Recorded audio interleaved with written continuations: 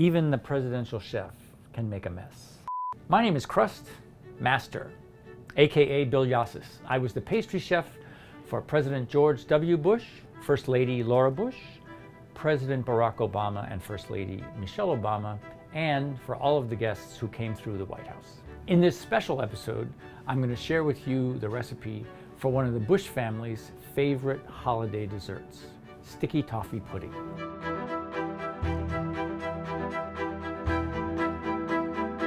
Sticky toffee pudding is a dessert with a historical background from Scotland. It's very old. It is rich, satisfying, warm, and very holiday. Let's hit it. This traditional holiday dessert was one of the favorites of the Bush guests at the White House. And it's an unusual recipe in that we start by mixing the liquids first.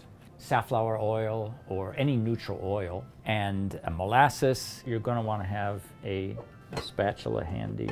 The next ingredient is the sour cream, and kind of sticks to the container, so you're going to need the spatula again. Vanilla. Okay, let's add the eggs, and now we're going to stop, lift, and add the brown sugar. Let's lower it slowly.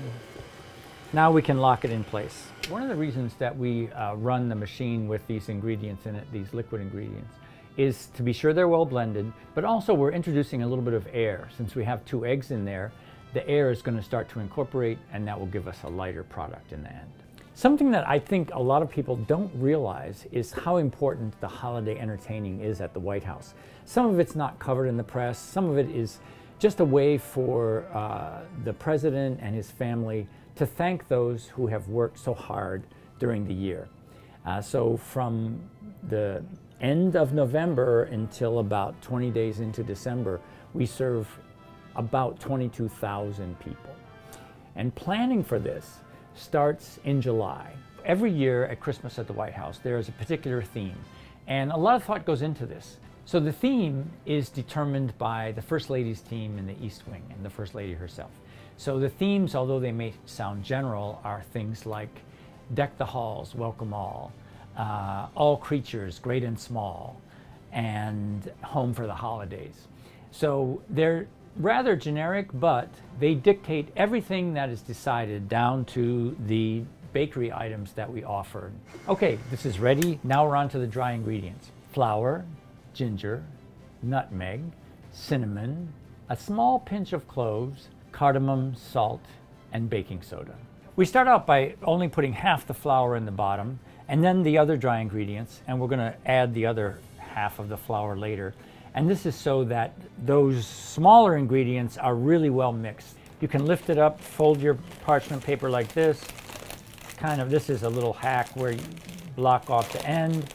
And then you have like this funnel which can go right into the liquid ingredients. I'm going to lift the mixer out of the way so we have more room to work. And then I'm going to start to add the dry ingredients. Let's add about 1/3. Again, we'll start the machine when it's just barely above the surface. There we go. So now we're going to add the rest of our flour. It's always nice to keep a clean surface when you're working, so all this extra from your counter, and you can add back in. Even the presidential chef can make a mess. Okay, the last ingredient is, again, something that makes this recipe quite different from others, is a significant amount of water, 1 cup of water. And the reason for this is that we want to sort of loosen this batter up so that the baking powder and the flour can rise up evenly and add a lot more air and lightness to the cake. We're looking for this whole thing to become incorporated. Look at the difference now. It was like a thick, almost paste before, and now it's really a liquid batter. One key thing we have to do is scrape down the sides and really go down to the bottom, scrape the bottom, because if anything did get caught there, like flour or any part, you'll be able to feel it. So one of the things I like about this recipe is that it is so adaptable to whatever the event is. If you're having a dinner party, you have people at a table, you want to serve individual portions, you could do individual portions, either in these ramekins or in a fancy mold. The other thing you could do, and we've done both of these at the White House, by the way, is do family style. So you might want to bake your sticky toffee pudding in a large container like this and serve it hot at the table. This recipe that we just made with you is enough to fill 6 of these smaller molds. Of course, if you're doing the larger mold, you just multiply the amounts. I mean, the typical recipe we would have done was between 10 and 15 times this many. That would be 10 pounds of flour. And I mean, some days we might use the whole bag, 25-pound bag of flour. Okay, life hack. When your spray is full, it works well. But you know how when you get to the bottom of the can and then it's just like spurting out little by little? Here's something that helps. These cans work better when they're upright. So don't go like this to spray your molds. Hold the mold up and now for these particular types of molds that have this center ring, be sure you get the center ring. You can grease your measuring cup that you're going to use for a pour so it comes out easily. So next step is I'm going to pour the batter into this pouring vessel. I'm going to fill the 6 of these bundt-shaped molds and then 2 of the ramekin. You only fill the molds 3/4 of the way up. It has baking soda and air incorporated, so you don't want it to overflow like a volcano. We're putting it on a sheet pan because it's safer and easier to grab a sheet pan and move it all together than to grab them individually. We're going to bake this at 350 for about 18 minutes. And you have 2 different materials there. You have a porcelain ramekin and a metal mold. So there might be some variation in the cooking time. You want to take a toothpick to test them to make sure they're baked all the way. So while these are baking in the oven, we're going to make the sticky toffee pudding sauce, a very important part of the dessert.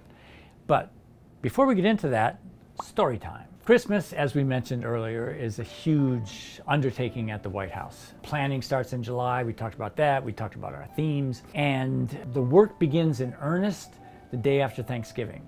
So usually there's a Thanksgiving party. The families will have friends and relatives or whatever they decide to do for Thanksgiving. And then the next day, Friday, Saturday, and Sunday, are 3 days of absolutely frantic, hysterical activity. Going from the White House as it normally is to full-on dressed holiday White House. It takes a lot of people behind the scenes, and it all takes place within those 3 short days. Typically, in both cases, the Bushes and the Obamas sort of disappeared. Maybe they went to Camp David, or the Bushes might have gone to Texas, but they sort of got out of the way, so to speak. And let people really put the decorations up. The other kickoff is when the big tree, which is sort of the centerpiece of all the other trees, it's what goes into the blue room, the room with the tallest ceiling. And this is a process that goes way back. The chief usher is usually the person who goes to choose the tree. It's always like perfectly formed. It's delivered to the White House in a horse-drawn carriage. All decorated with big holiday bows. It comes to the front of the house, goes in the north portico, and is then lifted into the blue room. But it's a real engineering feat. The tree is at least 20, 25 feet tall, and remember, it's going to get a lot of ornaments. The whole ornament story is another story. Ornaments are made all over the country from many different sources, but the carpenters and the engineers work together to make sure that this tree is stable. The tree defies gravity. You would not guess that all of these ornaments, little doodads, decorations, ribbons, tinsel, you name it, could stay on this tree and the whole thing stand up straight. It's a holiday miracle. Something not generally known is that a lot of these workers are volunteers. So there is a system at the White House where florists, decorators, ribbon makers, people who just love the holidays, who love to decorate, volunteer to come at the White House. And this is all managed by the florist department in the White House. And so you get about, I would guess, 60 to 100 people who come in on that day we talked about, the Friday, the day after Thanksgiving, and they start frenetically working, putting things together. All these elves come together. It's a really fun period, I have to say. So the sauce is very simple. It's only 3 ingredients. It's cream, brown sugar, and butter, but it's done in a manner that is formed into an emulsion, and we'll talk about what that is. We're going to start out with the cream and the sugar. Very important that you can bring that to a boil. Medium to high heat is fine, but then you need to turn it down, because when we add the butter, what we're going to do is look for our emulsion. An emulsion is one liquid suspended in another. That's the simplest way to say it. But in this case, and is so often the case, it's fat and liquid. So the butter is the fat, liquid is the cream, and we want this butter to be dispersed evenly in the cream. You'll notice we use dark brown sugar. Light brown sugar is fine as well. Dark brown sugar actually has a higher percentage of molasses. Molasses is basically what's known as the impurities of sugar making. And in brown sugar, they've added that molasses back into the refined white sugar. I really love molasses. To me, that's holiday. So here you see it's starting to boil. Then we're going to turn this down because once the butter goes in, you don't want it to boil. So here we're going to add our butter. I just cut the sticks into 2 different pieces. And of course, the hot liquid is going to melt the butter, but this is where you cannot stop whisking so that every bit of that butter as it melts gets incorporated into what you have started, which is the brown sugar and the heavy cream. You'll also notice that in the beginning, the butter forms sort of like a slick, an oil slick on the top. That you want to incorporate that as quickly as possible. You don't want it to be shiny on the top. You want it to be an opaque, dull color on the top. And then as you get to the end, you can just let the residual heat take over. Continue stirring as long as necessary. And then we'll just add one little professional trick at the end. Going to use an immersion blender to really incorporate that butter into the liquid. What you're doing there is the little droplets of butter get smaller and smaller as your immersion blender blade cuts them into smaller pieces. So the smaller the bits of butter, the tighter your emulsion, and the more silky it is on your palate. Our dessert is ready to go, and now we're going to make the creme fraiche garnish or topping for the dessert. We're adding our creme fraiche. I'm not adding any sugar to this. You saw how much sugar went into that recipe as we were putting it together, so it really doesn't need any more. And creme fraiche whips just like heavy cream does. In fact, it works faster. I served the Bush family for their final 2 years in office, and the themes for those holidays were national parks, and the last one was red, white, and blue. So the National Park Service is one of the most incredible parts of our government, and something I was not very much aware of. Mrs. Bush wanted to celebrate the National Park Service for all their hard work and sort of their invisibility in the public mind. Very few other countries have as much acreage under their protection as our National Park Service.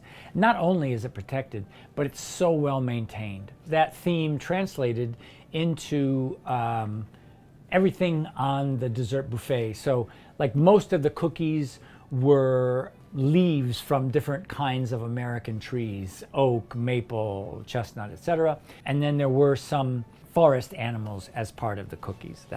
That was our participation in it. As for the red, white, and blue, their final year, President Bush really wanted that final year to be an inflection point. When you think back on that time, a very, very painful time for our country. So what they wanted to do was really commemorate the courage and efforts of our armed forces. So we used a lot of patriotic symbols on the dessert table. There, of course, you had flags and other eagles, all the types of things that you would normally associate with patriotism in America. Now that our creme fraiche is ready, we're going to put it into this vessel and get ready to make our presentation. And when we serve this cake, we're going to cut it horizontally, and you'll be able to see all those really dense, spongy holes, and that's great for soaking up sauce. Now we're going to pour the sauce on.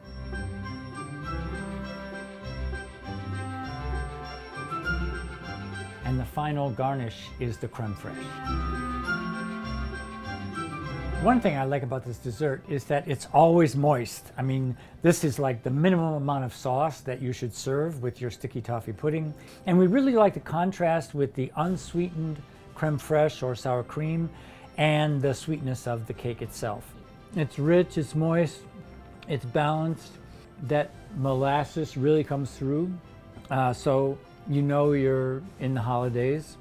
This is definitely presidentially approved, if I were president. I hope you try this recipe at home. And for more holiday recipes, you can find more at delish.com or in my book, The Sweet Spot, Happy Baking.